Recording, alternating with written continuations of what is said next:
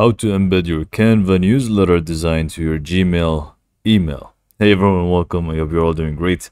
I'll show you step by step how we can achieve this and have this. Even if you have links in your newsletter, for example, you have some sort of sign up buttons and all of those things, we can also have them in our Gmail, but not exactly the same way that you think.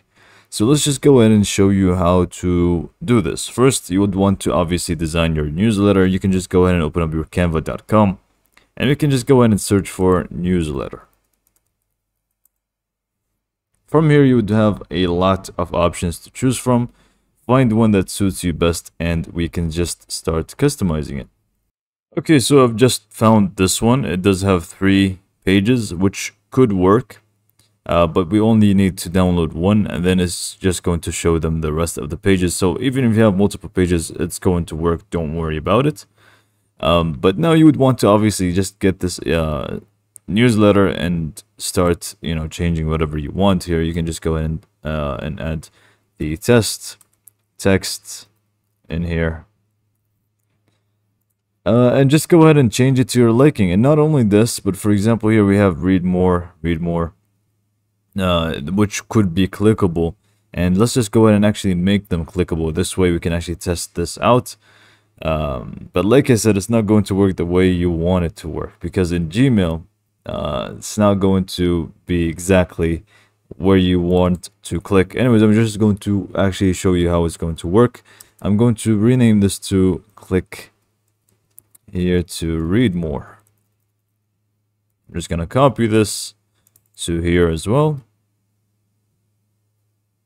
There you go. And now let's just go ahead and make them actually clickable, so we can just go ahead and highlight them, and then we want to go to the link option here on the top, click on that, and then we can just go ahead and go for a URL here. Let's just link it to google.com. Great. And once that's done, we can just go ahead and click on done.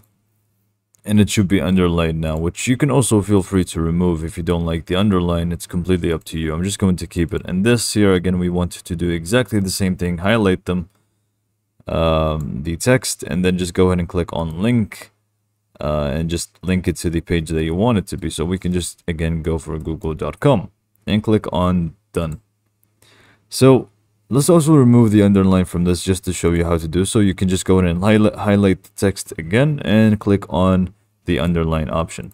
Okay, so now we are pretty much done. Obviously, I'm not going to edit this entire section. I just wanted to make at least 2 clickable things here, or links. So next, we want to just go ahead and click on share on the top right, and we want to click on download, select PNG, and then we want to basically select only the first page, or the page that we actually want to have people view first. So I'm just going to download the first one. You can download the second one or third one. Just make sure it's only one page. And then you would want to just click on download.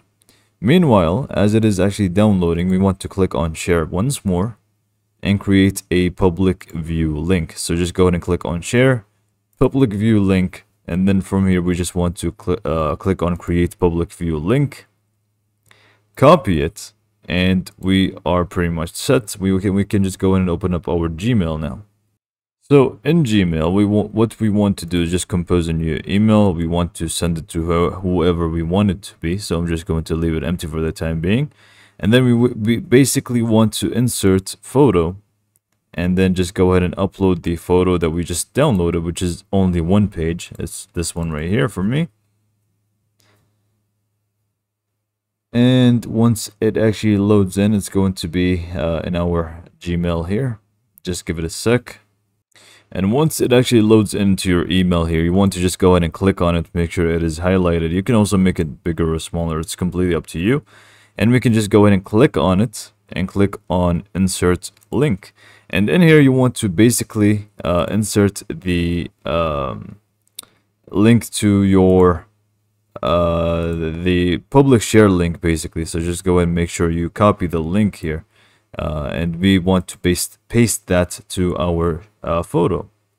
So now that we copied the link, again, just go ahead and highlight the image itself, and then you can just go to insert link at the bottom. and it should say text to display, the name of the actual image, and then here you'd want to just paste in the link and just go ahead and click on OK. And now basically whenever someone tries to click here to read more, it's just going to take them to here, and then they will be able to basically see the entire thing, not only page 1, but they will be able to see page 2, page 3, and anything that is clickable is going to be accessible to them basically.